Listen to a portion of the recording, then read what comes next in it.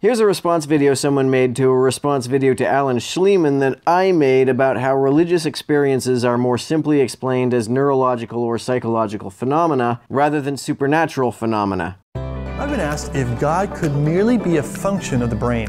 And I'm presuming from the question that this person believes that if you can show God belief comes from the brain, then therefore there is no God, or it's not rational to believe in him.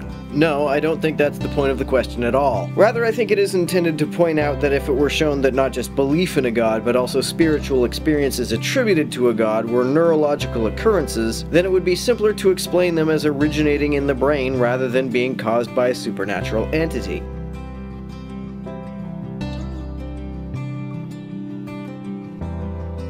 Yes, all experiences are experienced in the mind, but that doesn't mean that there is no way to discern neurologically induced illusions from other forms of experience. Non-illusory experiences are more consistent over time and from person to person. For example, if you hear voices that nobody else says they can hear and no recording device is able to capture, it is entirely reasonable to infer that those voices are probably illusory. Many religious experiences are analogous to this. Sensory stimuli caused by occurrences outside of the brain can be consistently observed by other people and recorded by instruments. When a person feels the presence of the Holy Spirit or some such thing, it's not like feeling warmth. If you feel warmth, other folks can pretty consistently feel it too, and it can be shown on a thermometer. That's why it's reasonable to infer that the experience of warmth is triggered by something outside of the brain. However, since spiritual experiences can't be as clearly corroborated, it is less parsimonious to infer that they are triggered by an actual interaction with a god than to infer that they are something the brain is doing on its own.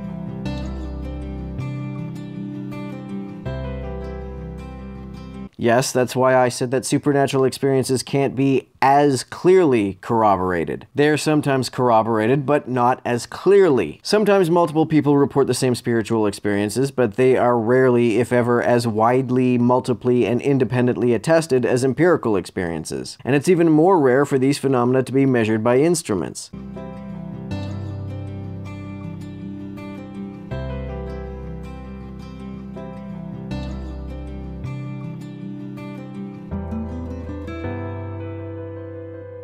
No, it would still be more parsimonious to infer that it was caused by some unknown natural phenomenon than a supernatural one. You'd have to meet a much higher standard of evidence to warrant inferring that there is some entity which is fundamentally distinct from all so far observed phenomena.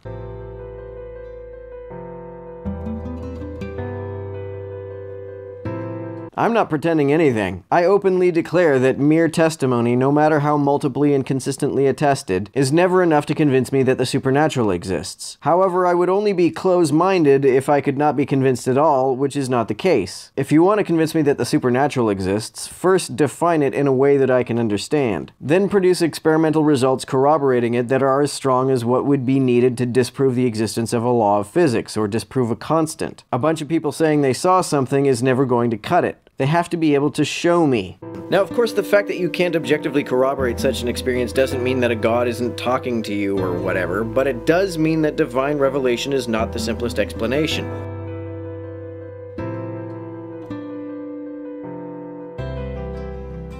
No. Inconsistent testimony is only one of several reasons why religious experiences are more simply explained by natural phenomena than supernatural phenomena. It looks like in the corner there was a picture of people who claim to witness the miracle of Fatima, which I've addressed in a few videos already. It's actually a perfect example of what I'm talking about. It was not a consistently experienced event. A bunch of people in a field in Fatima, Portugal said they saw the sun change colors and spin around. Hundreds of people from as far away as a few kilometers from the field said they saw this. Now, if this actually happened, if the sun actually started changing colors and spinning around, this would be visible from more than just within a few kilometer radius. It would be visible from the entire hemisphere. However, it wasn't. There were no reports of this happening from anywhere outside of Portugal, let alone the whole hemisphere. That's why it is more parsimonious to infer that it was an illusion. And it seems there are at least two missteps in thinking here. And the first is this. This type of reasoning confuses the biology of belief with the reasons for belief.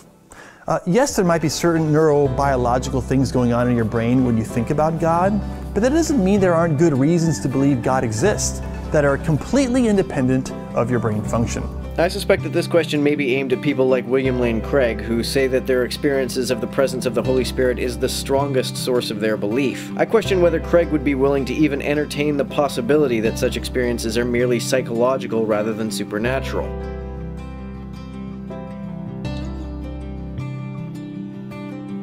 Yes, all experiences are in some sense psychological, but that doesn't mean that there is no distinction between ones which are merely psychological and ones that are more than merely psychological. Even if there were objective reasons to believe in a god, folks like Craig place less of a priority on those.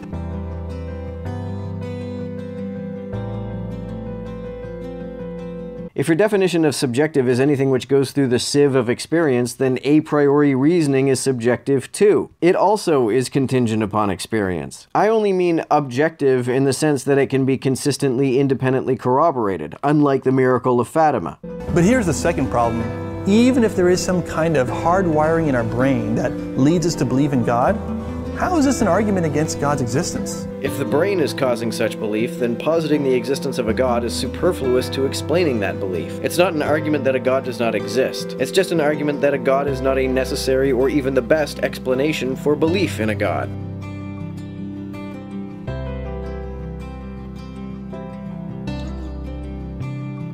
No, it isn't. You can't corroborate claims about the existence of a god as well as you can corroborate claims about the existence of the pyramids. The very fact that you can show a photo of the pyramids but not a photo of a god shows why these two things are not analogous. That's not to say that everything needs to be photographable to be worthy of being believed in. My point is that it's just one of the many means of corroboration that is not applicable to supernatural claims. If anything, this could be evidence for God.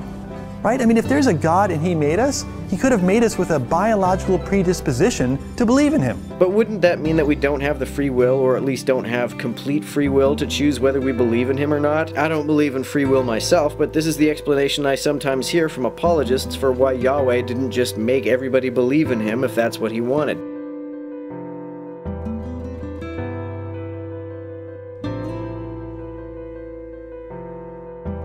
It wouldn't mean that the ballot is not fair, because the ballot is not what produced the disposition. It does mean that one's voting behavior is not, or not entirely, free. If Yahweh wanted people to freely choose whether to believe in Him or not, why would He put His thumb on the scale by giving us an innate predisposition to believe in Him?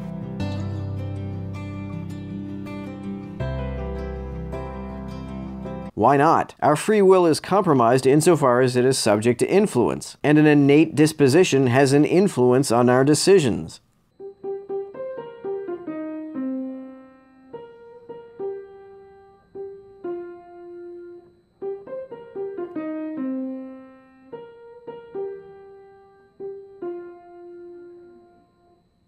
To everyone who helps me out on Patreon, you're a big help. Thanks so much.